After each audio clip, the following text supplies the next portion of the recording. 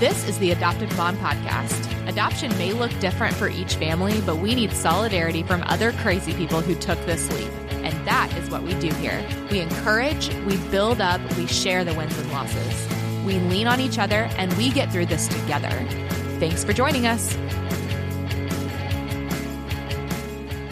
Hey everyone, and welcome to the Adoptive Mom Podcast, episode 5. I'm so excited that we are already at episode 5, and we've got lots more in store for you, so stick around.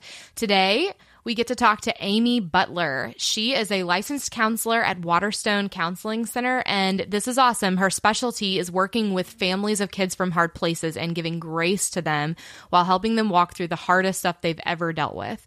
She rocks at this because she and her husband, Chuck, have adopted 2 children of their own, and that makes 4 kids total. So they're in this crazy game right along with us. And she and I talked about grace for the strongest moms there are. She is the absolute best at showing you that you are enough and are doing a great job just by saying yes to these kids. We've talked about her in 1 or 2 other episodes, and so I'm excited for you guys to finally hear her interview. And before we jump right in, there are a couple of quick announcements and just some resources I wanted to give you guys. If you are looking to get into this adoption game and are local to Arkansas, please check out the call for training to adopt from foster care. That's what we went through. And then after you are an open home, check out Project Zero to see the actual real life faces of kids in our state who are waiting for a forever home. If you want to go the private route, you can check out Bethany Ministries, which is that is who Sarah Avery from episode 3 works with. And they are across the country. So even if you're not in Arkansas, you can totally check them out. They are great. If you are already in the throes of adoption of any kind, international, family, private, whatever, no matter where you live, please check out Grace Haven Ministries. They absolutely changed our adoption story for the better. And my husband, Brian, and I now proudly serve on their board. They can provide support and resources in many different ways, including counseling services. So please don't hesitate to reach out. They are absolutely wonderful, even if you just need to vent, because we all do that. And that's actually how I got started with Grace Haven. Is Annie, who is one of the directors. I would just text her or call her when I just needed to cry or I needed support. And she's actually going to be featured on this podcast soon. So thank you guys so much for listening. If you can, I would love it if you would rate and review us on iTunes. That'll help us move up in that ranks. It'll only take a second. Just give us like a star review and then write a few words about how you feel about the podcast. I would just be so appreciative. So, all right, let's jump right in with our interview with Amy Butler. Hey, Amy, how's it going? Hey, I'm doing really good, Alex. Good. You had a eventful day so far? Yes, I have. I have 4 kiddos, and so as a mom of 4, they keep me pretty busy, and we attempted to attack eye appointments this morning, so no easy feat. Yeah, goodness, it sounds like a nightmare. So speaking of 4 kids, go ahead. Just tell us a little bit about yourself, your husband, kids' names, ages, stuff like that. Yeah, well, I have 4 kids. Macon is my oldest, and she's 10. And then I have an Ellie, she's 9. And then a Wrigley, he is 7. And Deacon is 6. And 2 of them are adopted. 2 of them are bio kids. And my husband, he is a student pastor here in our area. So that's my crew. And so you have like the stair steps. That's super fun. Yes, I do. And what's fun about it is they didn't all come into our family in a stair step, but how they look now are stair steps. So we have a very creative way of how God built our family. Yeah, that birth order effect went out the window a long time ago. Yeah, went out the window for sure. Okay, what about you? What do you do? Well, I am a licensed counselor, and I enjoy mostly meeting with couples, like doing marriage therapy. I tend to get a lot of adoption and foster families, those that have like entered into that world and the unique challenges that those marriages face. And I do a lot of trauma recovery work, things like that. I'm also a trainer for foster parents with the call. So I get to help on the front end, prepare them for that journey. And then after they start the journey, I'm a counselor that can help continue to walk them through once they actually are feeling the things that they're taught in training. So I get to kind of walk with them for quite a while in the journey.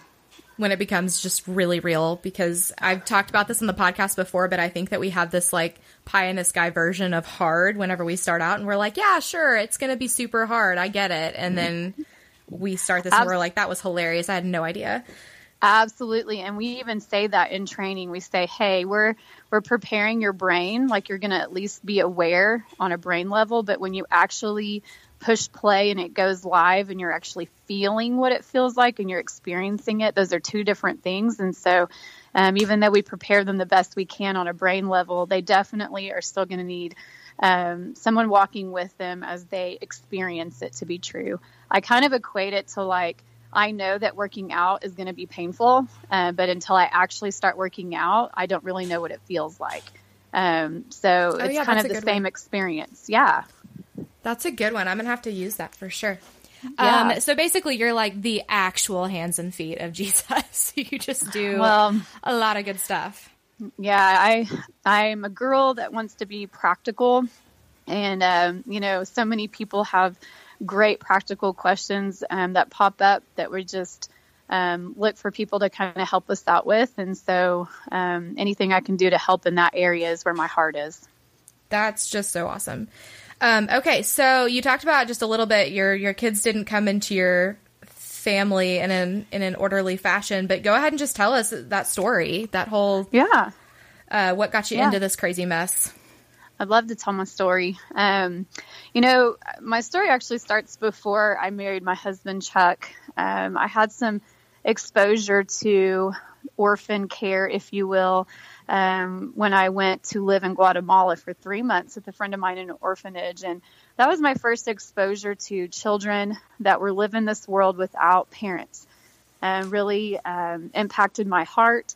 I definitely, even as a young 20, wanted to, at some point in my life, make adoption and being there for these kids as a part of my life. And so that became very, very important to me even before I got married. And so when I married Chuck, we both said, hey, we're going to make adoption as part of our family planning. And so we had a bio kid, Macon. And then after that, we got pregnant again and had a miscarriage.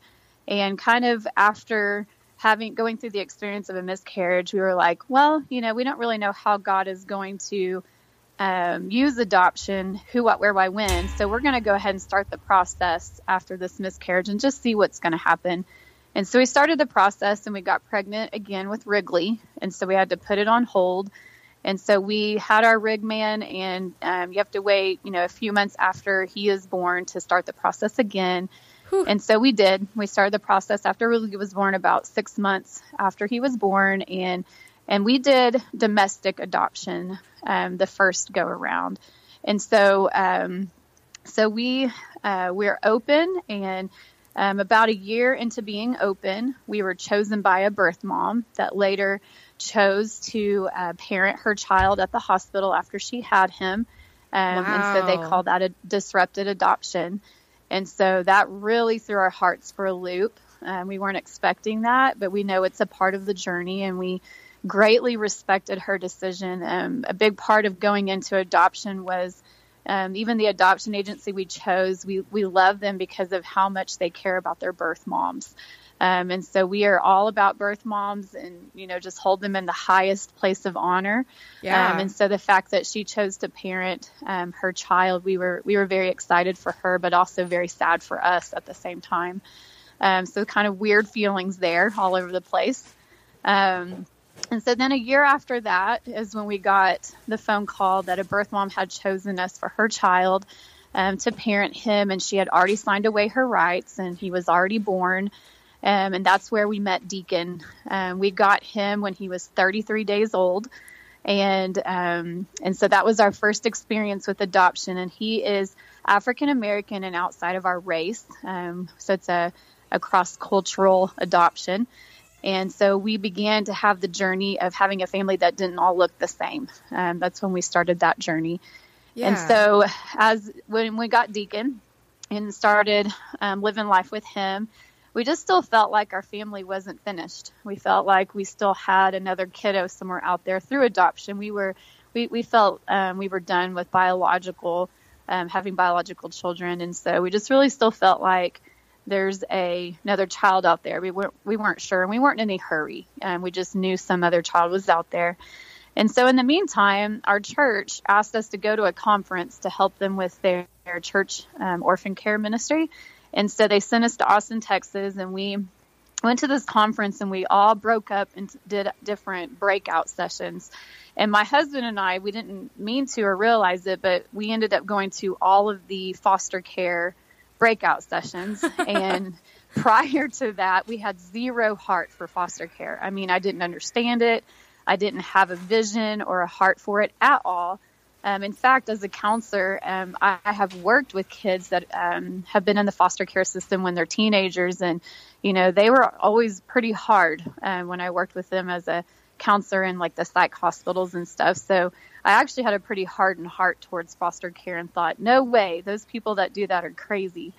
And so I go to this conference, and every single session is about the heart of foster care and the ministry mindset behind it, and just, how these kids need very safe adults to walk towards them. And so we left that conference, and my husband and I looked at each other and we said, I think that's how we're supposed to find our child, is through foster care. I think that's where we're going to find her. Wow. We felt like it was a girl, African-American, just like Deacon, so that they could have some similarities in that, in a family that is white. And so we were like, all right, let's do it. And so about a year after that, we didn't jump in, and we just kind of kept praying about it and looking for the venue to do it. And that's when the call came to Northwest Arkansas. And as soon as I saw that happen, I said, Chuck, I think that's how we're supposed to do this, through the call venue, and get trained through them. And let's start looking for our daughter.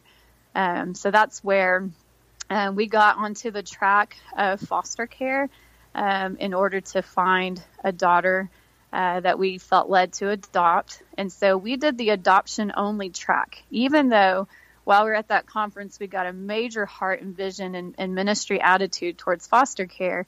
And we did not feel personally led to go that route, because we already did a ton of ministry, and we felt overwhelmed by adding the ministry to birth families and all the really crazy cool ministry that you do as a foster parent.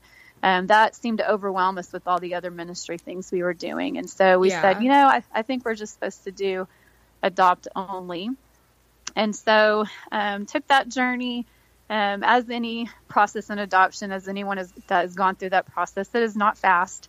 It's a process, and you kind of have to warrior through paperwork and physicals and all kinds of stuff. So it takes a while, and then you're working in the system, and it just takes them a while to match you. Yeah. There's no impulsivity in this process. No. And it really kind of, in a unique way, is very similar to like when you go through a pregnancy process before the child comes. That process is trying to prepare you for that child.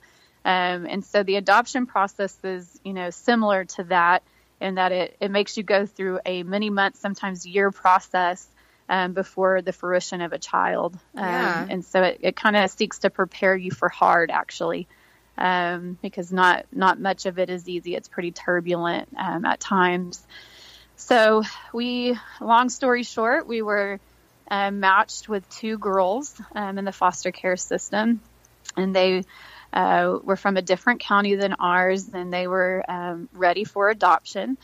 And it was a pretty turbulent ride as far as, getting matched and getting all the paperwork and meeting them for the first time. And the way that they came into our home was under an emergency placement due to some things that were going on in their personal story. And so, them coming into our home was incredibly turbulent. I look back now and I'm like, man, how did we survive? I have no idea. Both girls had really, really high trauma. And we knew that on paper, but like I said, your brain can get ready, but when you actually experience it, it's a whole nother thing. And so really what these girls had been through and all the symptoms that showed what they had been through really flipped our sweet little family of 5 upside down. We didn't know what hit us at that point. And so it was very turbulent is probably the best word I can think of for that time. I think we just were surviving, Alex, like pure survival mode. And just so like we got above water up to your chin. Absolutely. And most of the time we probably were underwater. I don't really know. It's hard to describe. I feel you. So we just kind of jumped in, and school was right around the corner, and we just did our best to get them placed academically. And the school we are in was great to ask a lot of questions and want to accommodate their needs and, just to set them up for success. And, at one given point in time, I started counting all the specialists that we had put around these girls to help them to get caught up. And we had about 7 professionals around each girl. So total, we had 14 professional people walking towards these girls and all their gaps and just helping us. It was like a village. It was really cool to watch. I recognized early on, I can't do this by myself. I'm going to need a lot of help. And so we had a lot of people circle us. And, it probably didn't take very long before I recognized that the older one had some very, very significant trauma, even more so than the DHS system knew about. And so in my training, it probably gave me a pretty unique perspective because I could kind of decipher what it is that I'm seeing and the behaviors of these girls. And the oldest one became increasingly more and more unsafe to be around the younger 4 kids that were underneath her. She was older than everybody. And so put us in some pretty, I think I knew that. Yes. Yeah. Put us in some pretty hard spots, to kind of give a picture of what our world looked like.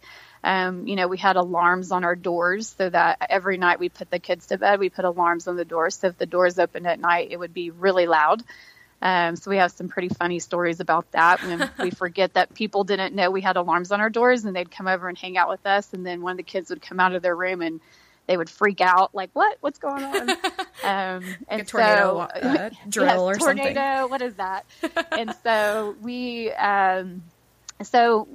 our normal, there was no normal. Like, what is normal anyway? We became a family that did whatever it took to keep kids safe and to keep kids going forward developmentally.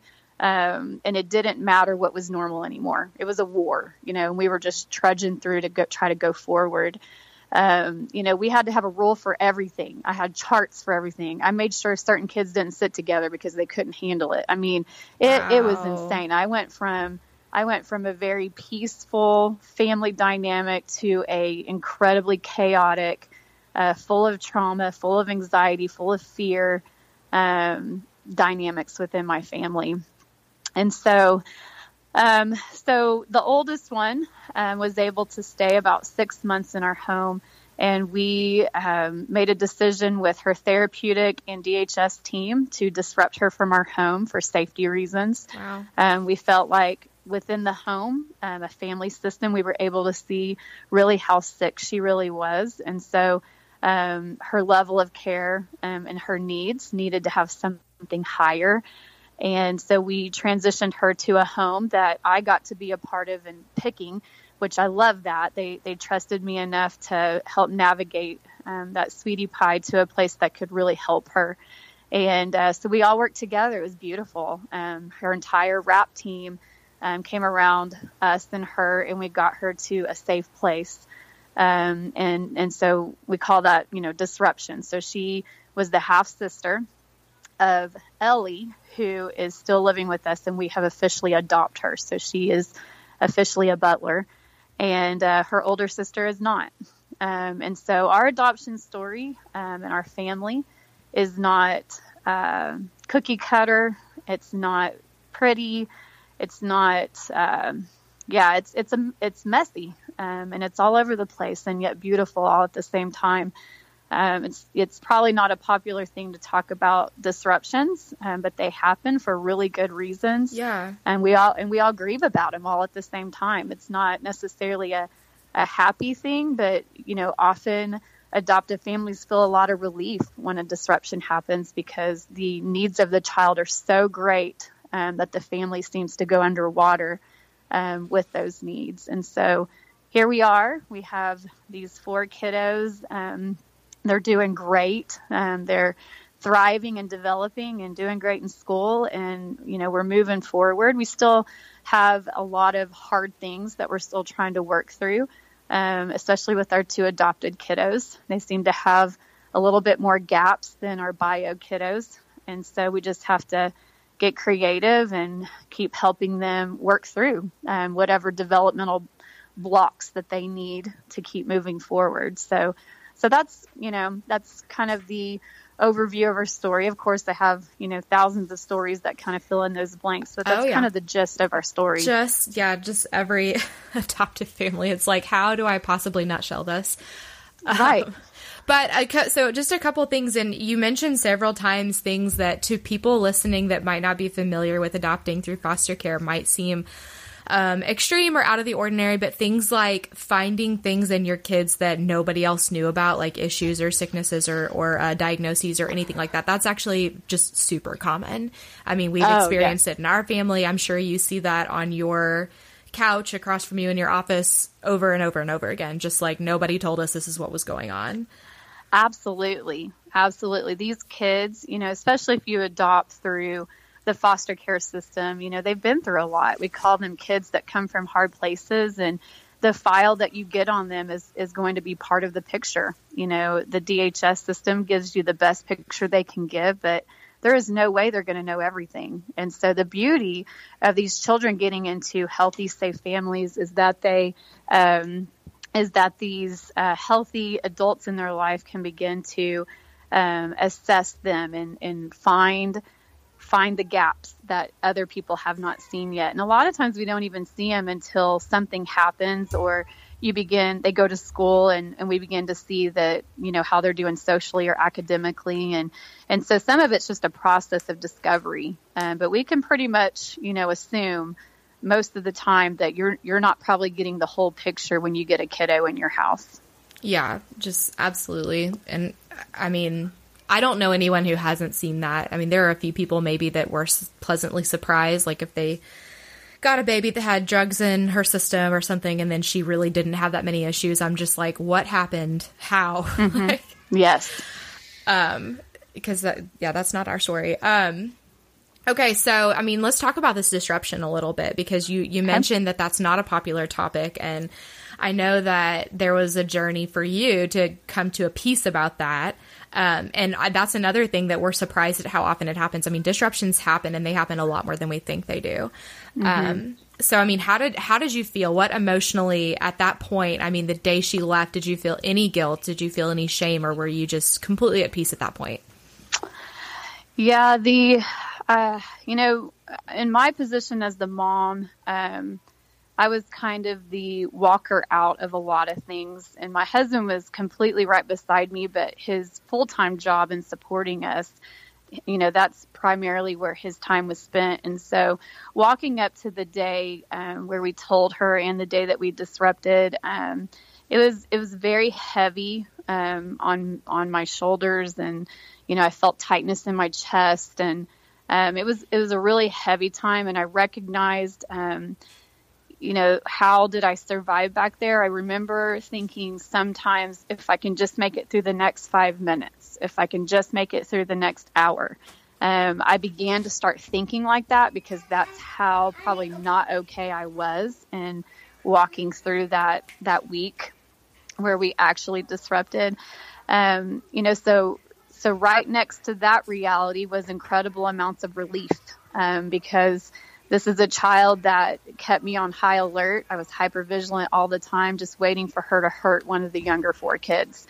And so the relief that I felt that we had a plan that was going to keep her safe and moving forward, and was going to allow our other 4 children to be safe and move forward, I felt incredible amounts of peace and relief. So it's very odd to feel those two things at the very same time. Incredible amounts of peace, all at the same time, that right next to that, I felt incredible heaviness, and like what we're walking is really intense. And so I felt the heavy and the impact of what was happening, but I also at the same time had relief. And as far as guilt, I didn't feel a lot of guilt. And I think that surprises a lot of people. People will even ask me when they're brave enough, hey, don't you just feel so bad about doing that? Like maybe you didn't like try hard enough or work hard enough. And I'm like, well, if I didn't, now I do. I'm just kidding.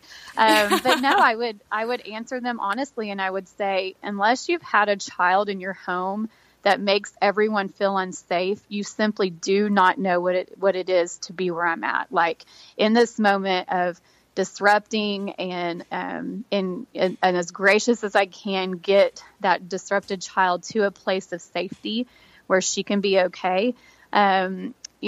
Guilt wasn't really a part of that equation, because we had walked it so closely with Jesus, and it wasn't a matter of I didn't try hard enough. It was that I was equipped and trained to make really good decisions for children.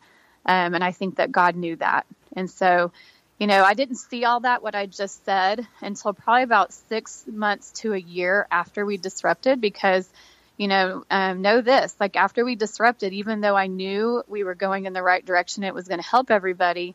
Imagine how scary that is for your children, for one of the other kids to disappear. Yes. We've talked about this. Yes, absolutely. It creates a lot of fear because they can't make sense of that in their little hearts and their brains. And so even though me and my husband knew this is our way of protecting our family, we knew we were going to have to go through a little bit more turbulence as we dealt with the grief and loss of a person in our family that we called sister, daughter.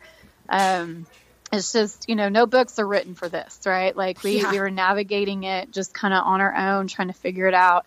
And so I went into keep walking this out with my family so that we're okay. We let our kids grieve. We let them be sad. We let them put whatever words they needed to that so that they could make sense of that experience. And so because I went into another war mode, which is make sure my kiddos are going to navigate this disruption well, I didn't pay any attention to me at all. And so probably about 6 months to a year later, when my mama heart knew my family was going to be okay, like we were more in the clear and we were less turbulent, that is when I started processing what that did to me, like to start putting words to it. And that's when, my faith in Jesus came as such a strength during that time, because when I would just talk to Jesus about it and say, man, I feel like I failed you. Like, I feel like, we thought we prayed really hard and we had these two girls come into our home. We feel like this is what you told us to do. And one of them is here and one of them isn't. I don't know how to reconcile that. And in the process of just confessing to Jesus my shame and just my doubt or my confusion about the whole situation, I'll never forget when I just kind of felt like he was saying to me, hey, Amy, you did exactly what I knew you would do. And it was my plan. And you defined what success was going to look like, which I had defined it, that two little girls were going to get adopted forever into my family. Yeah. He had different plans. And, when we were a big part of making sure Ellie is safe for a lifetime. And we got her to a place of safety, and her and her sister being separate is what is for her good. And I don't know many people that would be able to pull off something like that in the way that we did it in such a short amount of time. And so that was not our goal ever from the beginning. But as we watched the dynamics unfold, we gave it everything we had to keep that girl into our home with every healing person we could possibly put around her. And it just became very clear that the safety level was not going to ever be there for her to be around her little sister, half sister. And so, right.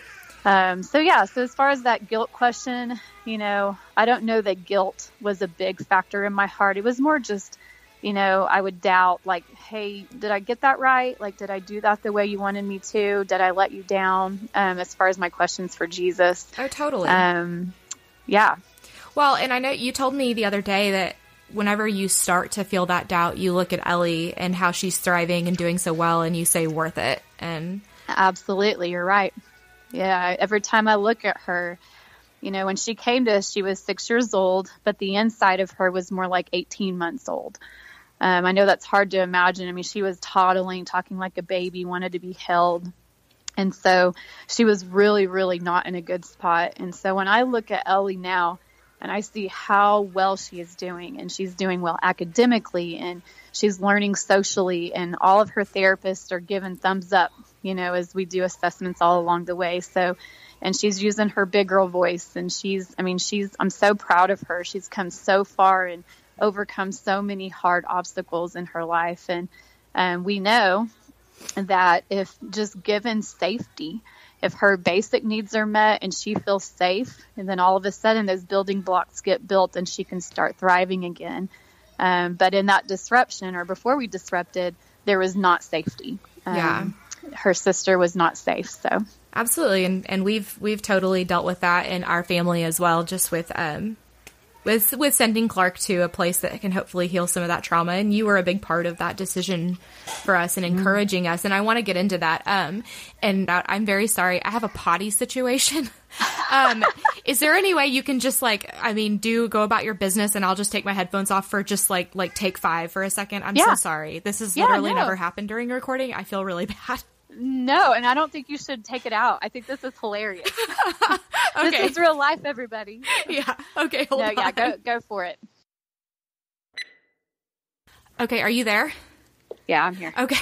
So Grady, our 2-year-old, who's like freshly potty trained, and we have this big bag of Starburst that we were bribing him with, comes into the office where I'm recording butt naked from the waist down, holding this giant bag, and was like, "Mommy, I went potty." And I was like, "Oh, crap."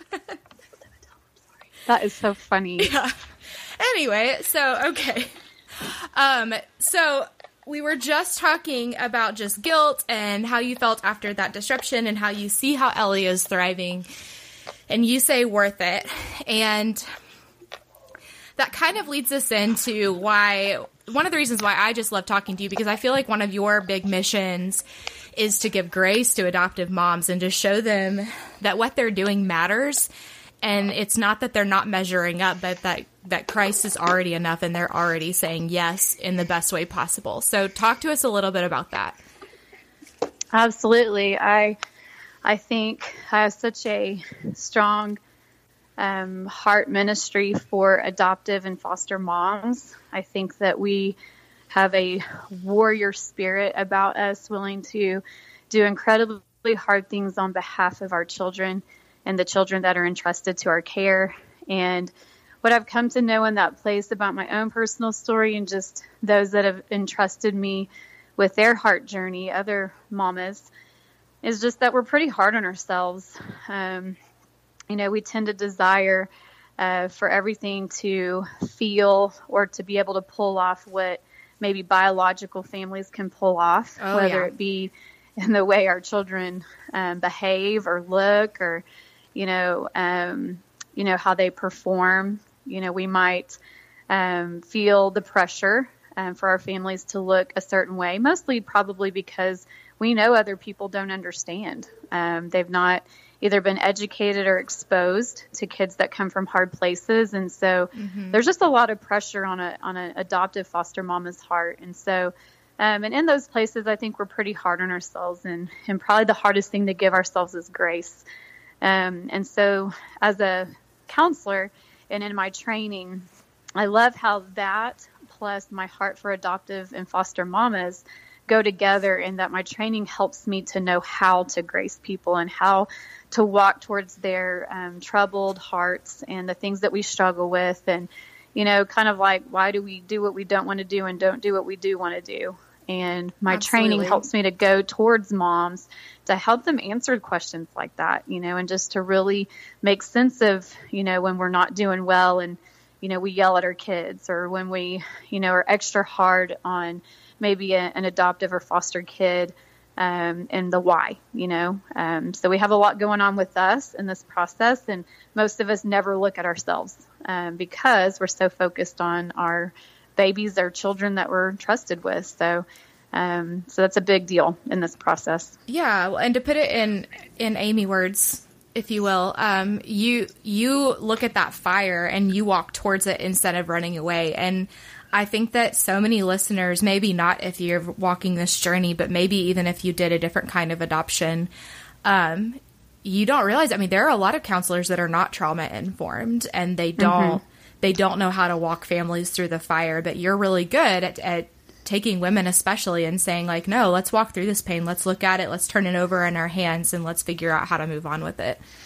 Absolutely. I think a lot of well-meaning counselors really do want to help these moms or these families with these difficult kids. And so a lot of times we'll focus on the kid, like, well, mom, if you'll do this, this, and this, maybe it will help the kid's behavior change. A lot of models or counselors might go in that direction. And really what I've learned in the process of my own journey and walking with others in their journey is that really there's no one looking at them.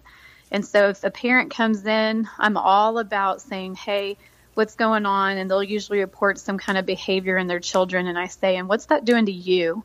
What's that like for you? And I turn the questions towards their heart, because really it's the most gracious thing to do, to give them space and time to begin to put words to what the experience is like for them to care for a child that comes from hard places. Because the model of counseling that I do helps us to see that the caregiver in this matters big time.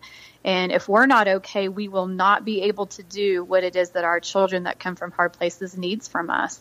And so being able to have some space and time to be cared for themselves, they're probably pretty uncomfortable with that because they'd prefer to talk about their kids because that's where their mama heart is. But what I know is when we go towards, all those things that us adoptive and foster parents struggle with, man, there's so much grace to be discovered there.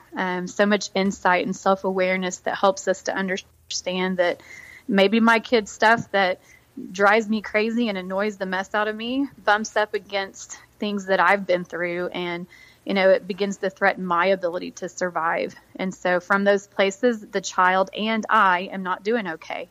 And so how do we unwind those cycles? We begin to pay attention to the caregiver and grace them, help them to see why they do what they do and why they get stuck with certain kiddos. And so we see a lot of relief happen there and a lot of healing between parent and child when we allow the caregiver to put words to their pain.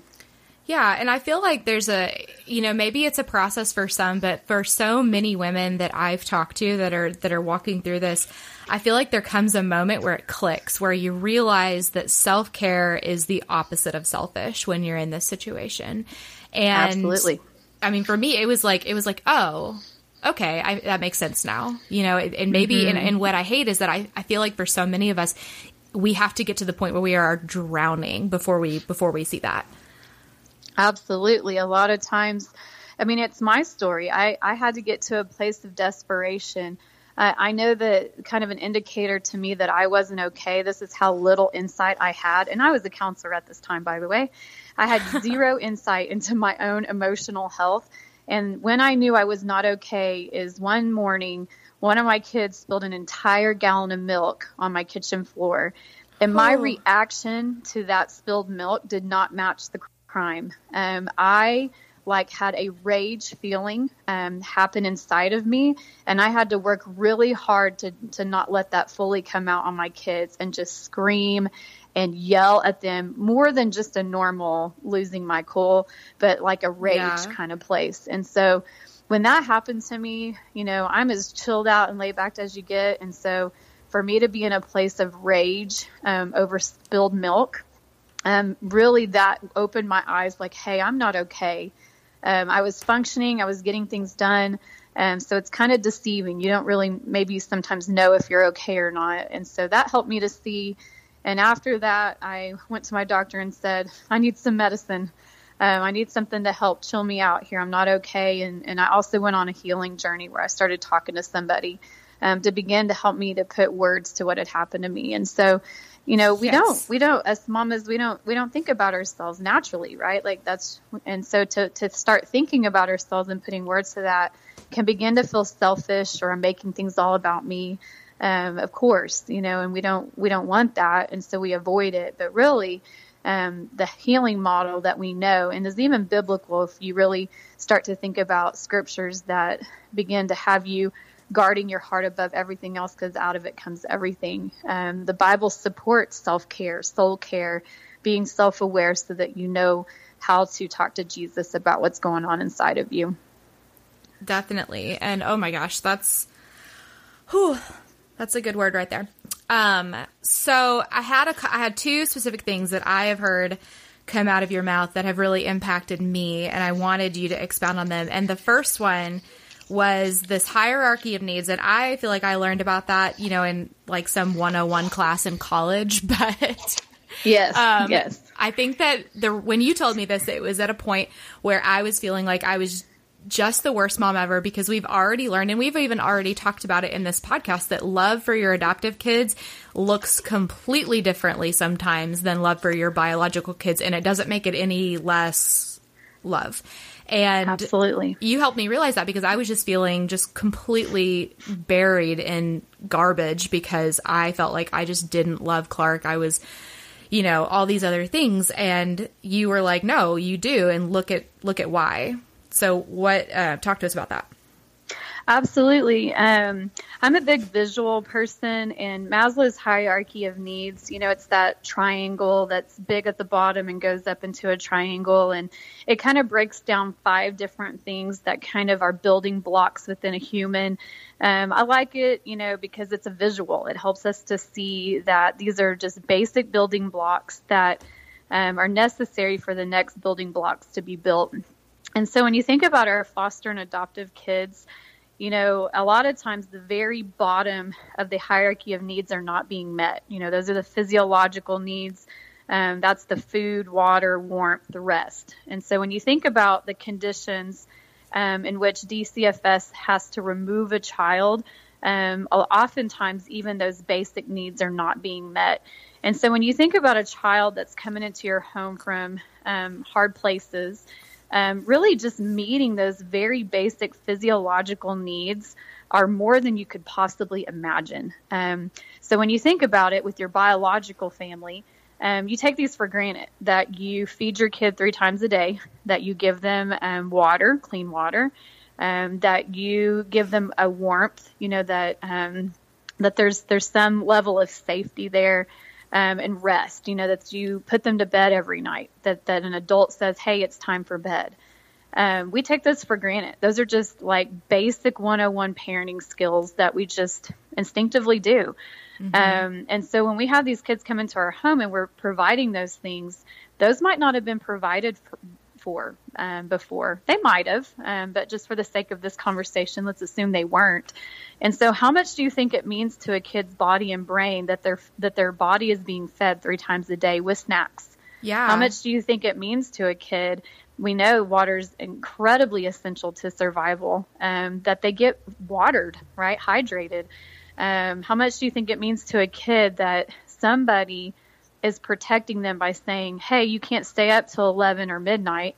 It's time to go to bed at 7 or 8, and ensuring that their body gets the rest that it needs.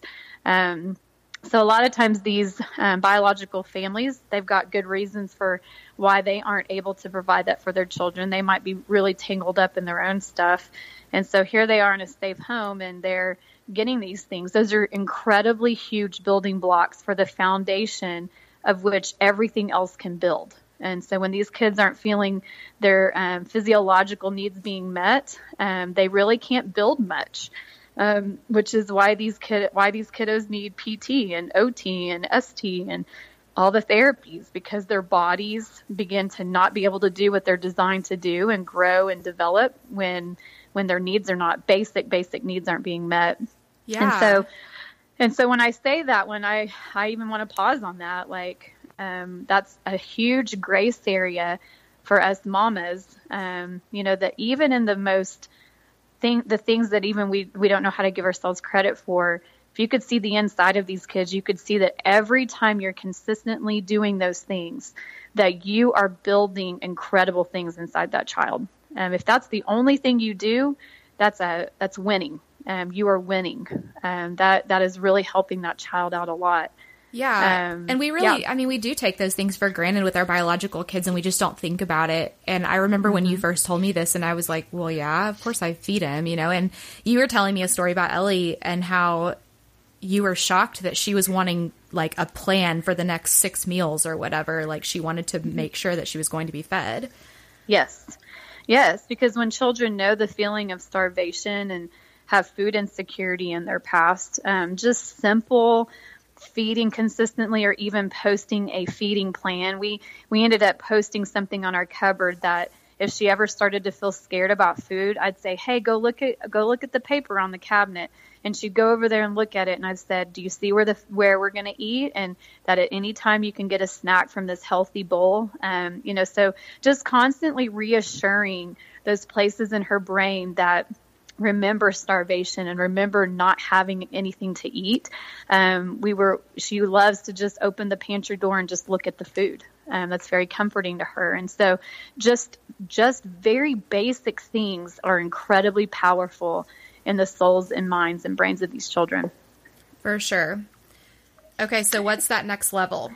So the next level is the safety one. And that's just where they feel safe and secure. And when I talk about this one, this one's like, that there aren't strangers walking through your house day and night, that there's, that they have a room and a right for no one to come in and touch them inappropriately at night, or just things like this that maybe these families that are the safe families, that get these children in their care, they take that for granted as well. Just the fact that a daddy goes to work and comes back home, that's a big deal. The fact that we all sleep, like we go to bed in our designated spaces, that's a big deal. All of those things create safety and security. And also these routines feel incredibly safe. When they can feel that their world is predictable, their brain and their body is beginning to calm down because they start to count on things, which is why they might seem kind of rigid. If we get off of our routines, sometimes they freak and you're like, wow, that does not match this routine change. and yet really it does if you could see their brain, because man, what did that make them think about the last time they felt out of control when they couldn't see what was in front of them and really scary things happened right around the corner, And so predictability, that's why it's such a big deal. And that's that second layer, so for Grace, for these mamas, just the fact that you are providing a safe, secure environment for your children, wow, is powerful. Again, you're going to feel like you're not doing anything because this is like what you would do for anybody. This is what you would do for your bio kids. Like this is like no brainer stuff. And we give ourselves zero credit here. So that's why I outline those two, because there's so much power in doing things that you just take for granted or you think is not a big deal. And yeah, just not even thinking about the things that are involved in those first two levels, they equal love and they're seen as love by these kids. And I think that's something that I didn't realize. Like I thought they were just givens and that any love that was to be felt was what I did on top of those. But those were wearing me out, just making sure that I was answering all the questions from this kid about what we were eating tomorrow night and where we were going and who was going to be driving. And I was like, I don't know, chill,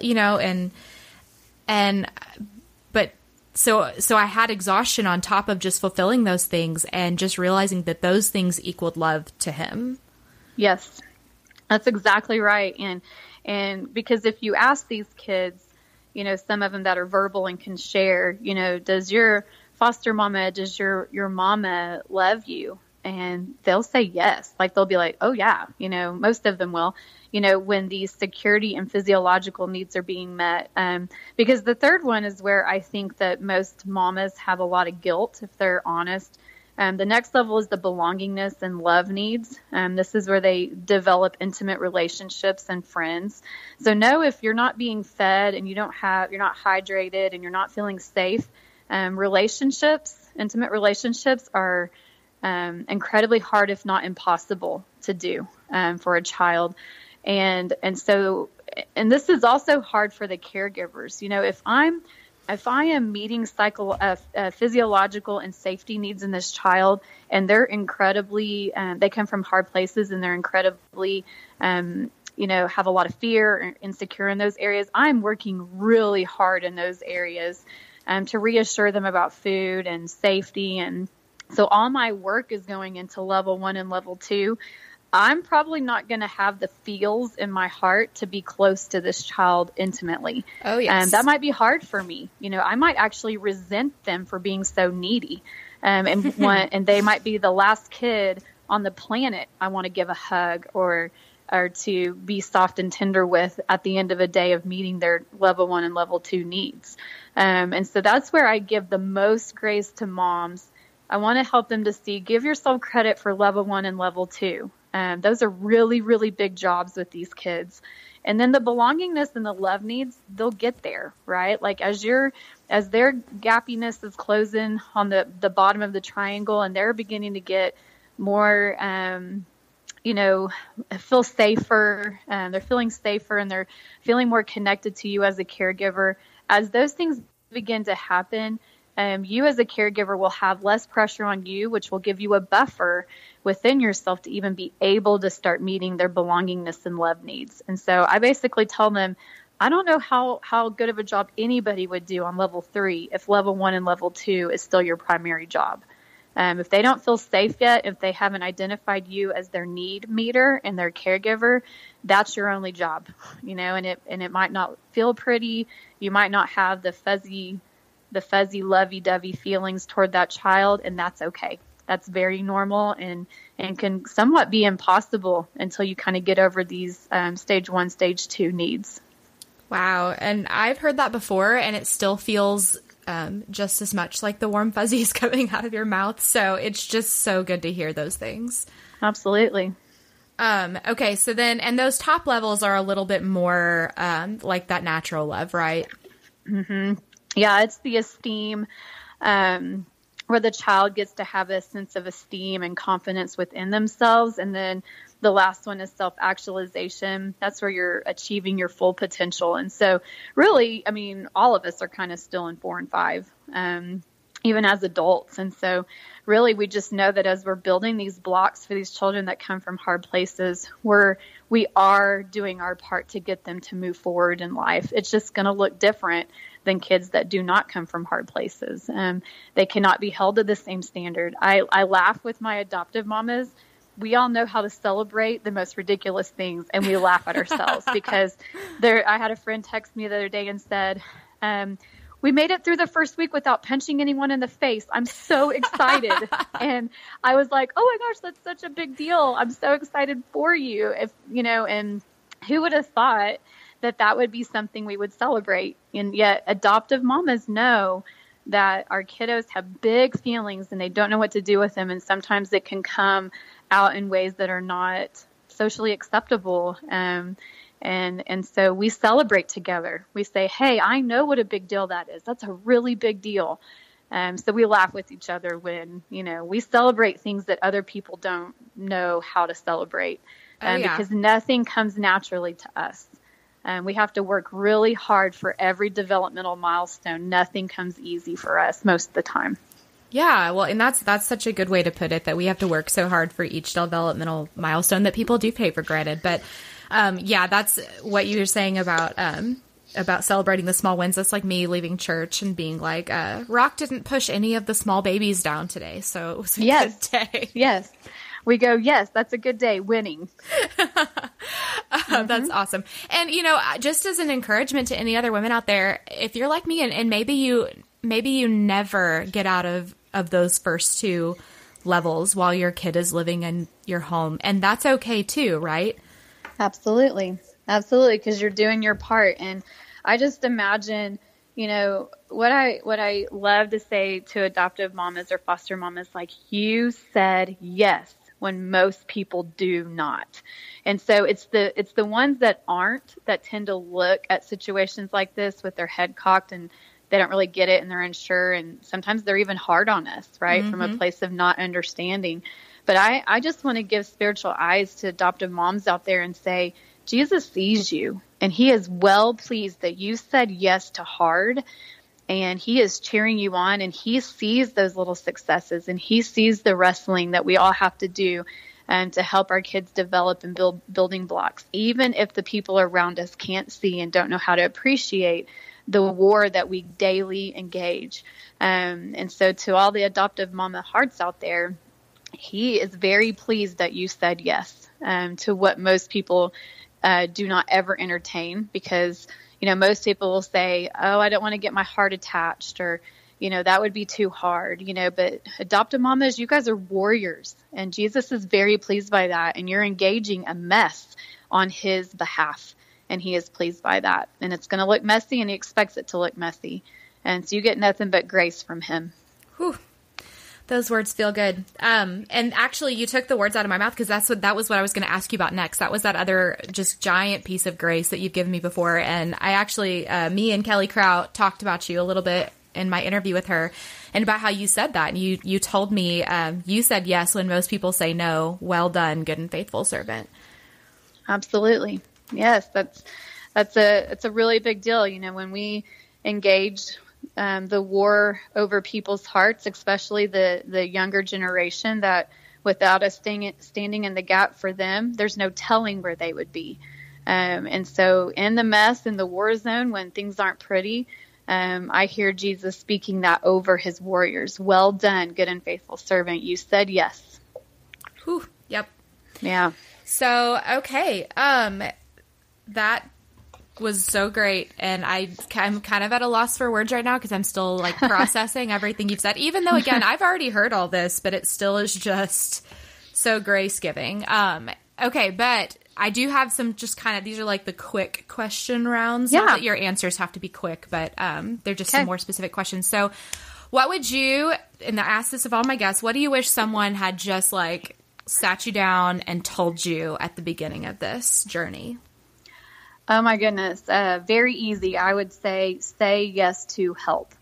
When you say yes to Jesus, I kind of feel like the next thing he wants to say to us is, now get ready to say yes to everyone I'm going to bring you that's going to help you. When we bring these kids from hard places into our home, we are not designed to walk this alone. So yes, while we might be the primary caregivers of these children, we are going to need a lot of professionals to surround us. These kids are going to be kind of behind developmentally for good reasons and what they've been through. And so we're going to need a lot of help, a lot of people on our team. And even in places you might not think it, these kids are so needing us to be their mom, be their dad, that we might have to admit to do and meet their needs.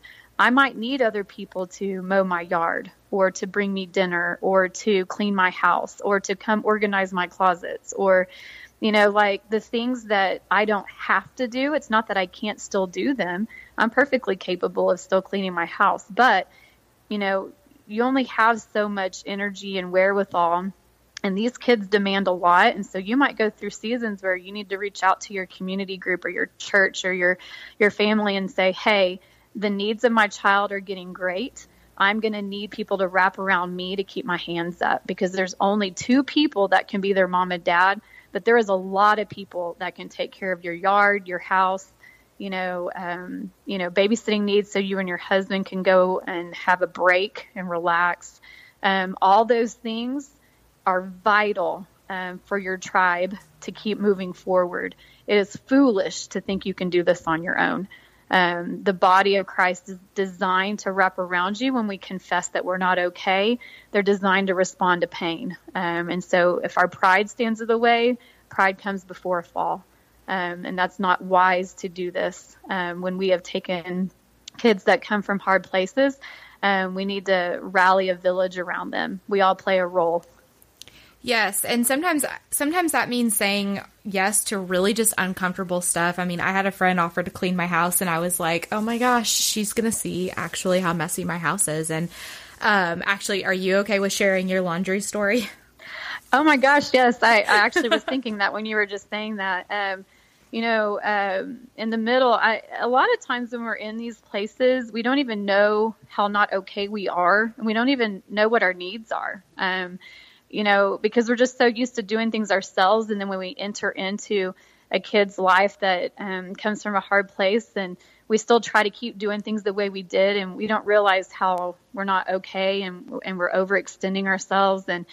And so kind of about 3 months or 2 to 3 months into placement, I was drowning and I didn't know it. And I remember several times they would open my laundry door and I would look at the bigger than me pile of laundry, and I would want to cry and get in the fetal position and suck my thumb. And so I shut the door and just tried to ignore that it was there. And so I didn't even have the wherewithal to ask Jesus for help. I wish I could sound super spiritual and be like, oh, I beg Jesus, I can't do my laundry. Send somebody to help me. Just like it didn't occur nothing to you. No, I said nothing. I felt totally incompetent, out of control, helpless.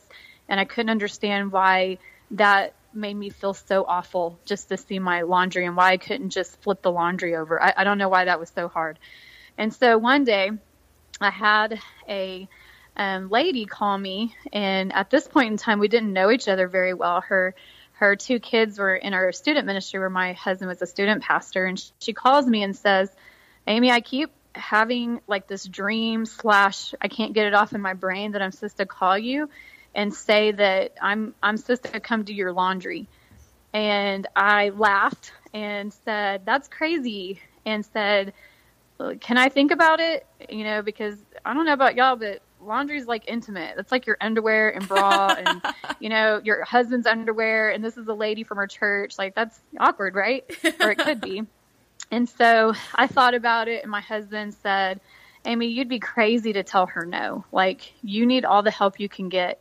And so I called her back the next day, and I confessed to her. I said, every part of me wants to tell you no, but there's another part of me that desperately wants to say yes, because I really do need help. And can you give me grace as we walk this out, because this is going to be hard for me? And she was like, oh my gosh, yes.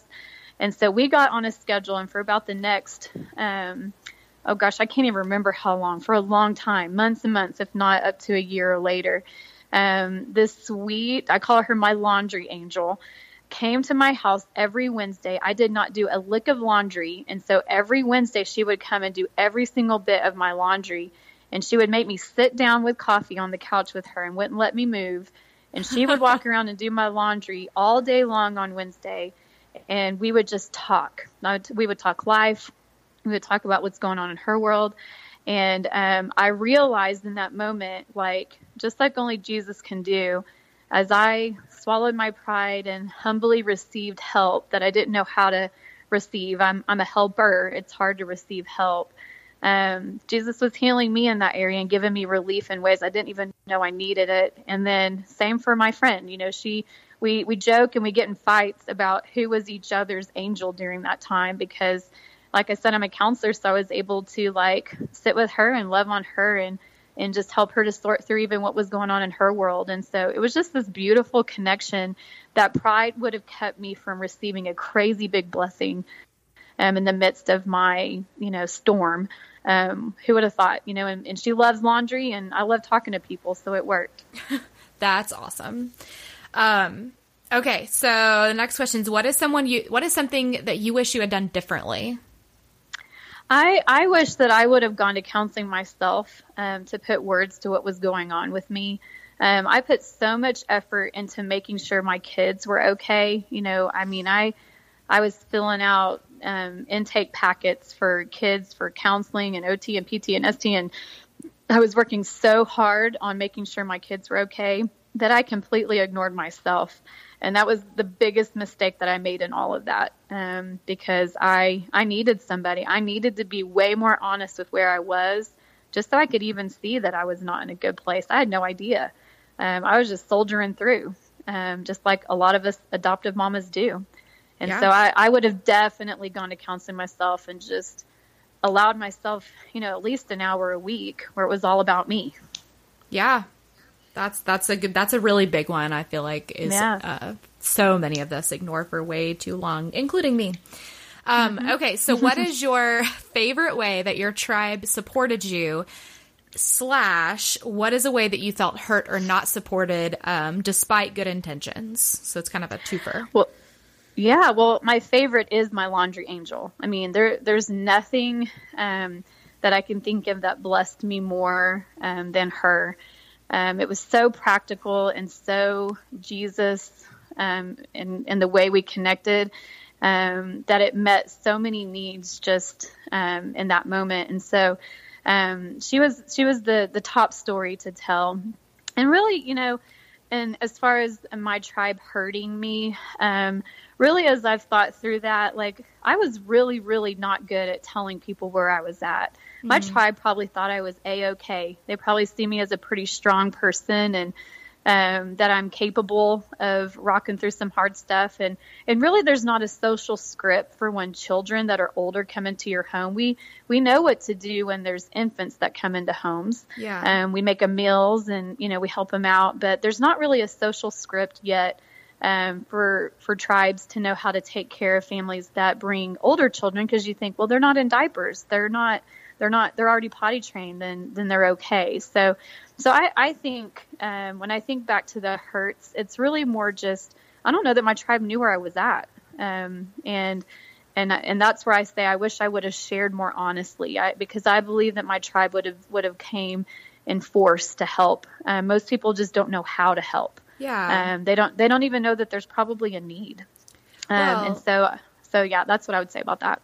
No, and I was just going to add on to that I feel like a lot of times we get the comments about how we're superwoman or how we're doing so great, and it almost makes it, and I don't, this is probably our fault, but it almost makes it harder for us to tell what's really going on, not necessarily because of pride, but just because it's too hard. Like, being told how great you are, you just want to be like, you just have no idea. And sometimes it's easier to just kind of nod and smile. Absolutely. And that's a great point. When we embark on this adoption foster care journey, we also want and desire others to do it. So it can be kind of scary to be like, yeah, we did it. And then when it gets hard, it's hard for us from that place to share sometimes, because we don't want others to not do it because our journey looks like crazy. And honestly, we're in such a war zone that we are afraid that when people hear that, people will say to us, did you make a mistake? Are you not supposed to do it? As if pain is somehow a symptom or a signal that you did something wrong or you chose poorly. And so we always stay in such a place of warrior mode that it can be hard to let other people in when you're not really sure that they know how to support, that actually what they say might make it harder to hang in there and push through. And so I think we've got lots of really good reasons why that is hard, but I would encourage us to do it anyway, because that's how our people get to be educated. And I just have learned that, confessing where we're really at and allowing people to get curious with us is where gaps close and people can see real needs, and man, they rise up to it when they can see where the need is. Yeah, definitely. We've all seen that just over and over and over again when we can confess that people show up. Okay. And then lastly, if you could just sum everything up into just one piece of advice or encouragement for adoptive mamas in the throes of it. Yes. I would say my number one advice might shock you, and I've already kind of alluded to it, is have eyes for yourself. We are the most overlooked people group in the adoption foster care journey movement, whatever you want to call it. Adoptive mamas, man, their hearts take a beating, and we have a lot of vicarious trauma that we experience as we begin to walk the healing process with our kids that come from hard places. And so literally number one advice, and I want to say it like 20 times, to our stubborn adoptive mama heart, have eyes for yourself. Your pain matters. Your experiences matter. Find safe people to talk to about where you're really at, and that there's days that you don't like your children. There are days that you wish you hadn't have adopted and foster cared. There are days, just be real. That stuff is so real. Because we each have our own threshold of pain that we can stand up underneath, and these kiddos in our lives challenge that. And sometimes we go over our threshold and we don't want to do it anymore. Or we begin to lose heart, or we begin to lose our fight. And I just want to say to all their hearts out there, that's normal, and to have eyes for yourself and the experiences that you are having in this journey matter, and that Jesus wants to heal you in those places so that you have a buffer to do the very things that you want to do on a heart level with your children. If you're not okay, I'm going to say no matter what counselor tells you, you are not going to be able to do what your child needs you to do if you're not okay. And I want you to know it is okay if you're not okay. And it actually makes sense that you wouldn't be okay because of the war you've chosen to engage in bringing a child from hard places into your home and bring that child close to your heart. Wow, it's just so good. Thank you so much. So I'm going to put that Maslow's hierarchy of needs, I'm going to put just a picture of it for you other visual people in the show notes. And Amy, where can we find you on social media? Yes, I'm on Instagram, Amy the Butler, all together. And I'm also on Facebook. I believe the same name, Amy the Butler, for Facebook. I have a Twitter, but I really don't use it. And so really, if you find me there, that's where you can connect the best with me. Awesome. Well, thank you again so much. It has been such a blessing to just hear these things over again. So I know it has to be a blessing for everyone listening to it for the first time. So thank you, thank you, thank you. Yes, my pleasure. Thanks for asking me. Thank you for listening to the Adoptive Mom Podcast. I know this stuff is hard, and I hope you found encouragement here. Remember, you are enough, and you're doing a great job. God wants to be at the center of this journey, and He is big enough to redeem all of our mistakes. Don't forget to check out show notes and other resources at theadoptivemompodcast.com. Thanks again for listening.